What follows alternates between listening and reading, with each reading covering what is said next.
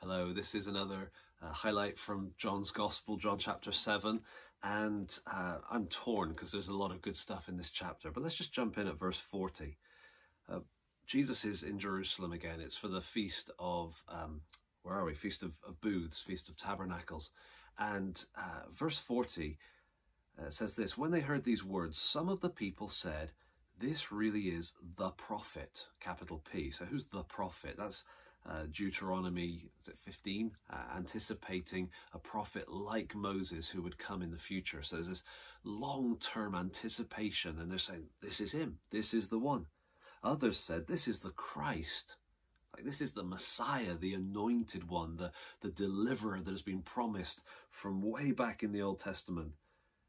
But some said, is the Christ to come from Galilee? One of the things I love about John is that he can describe different groups of people. He does this several times. Different groups of people that are kind of confused. There's some people from here, some people from there, some people saying this, some people saying that.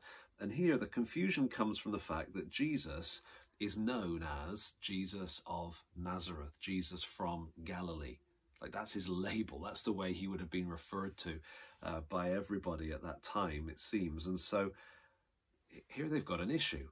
People are watching him and are saying that based on what he says and based on what he does, he's got to be the prophet, he's got to be the Christ. And they're right.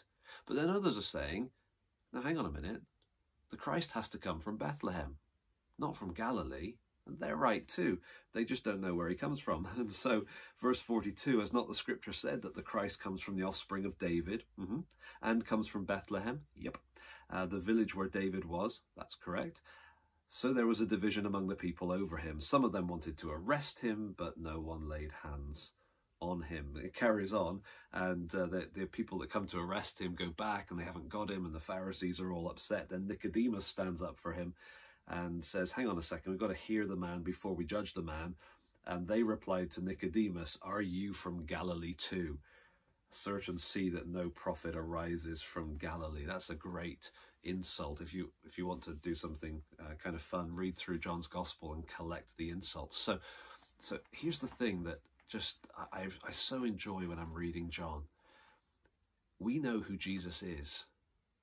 For instance, we know Jesus born in Bethlehem. We celebrate it every year. We are so familiar with it. They didn't know that.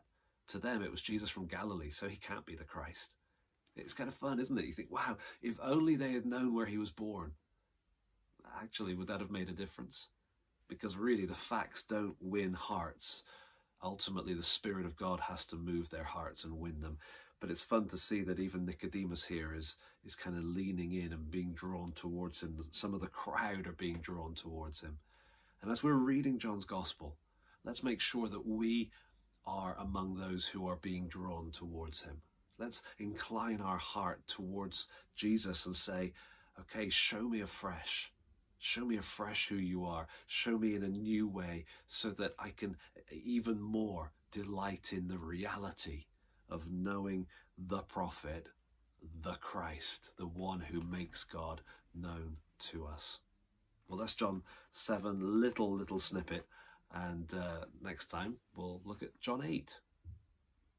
That's going to be hard. Anyway, see you soon.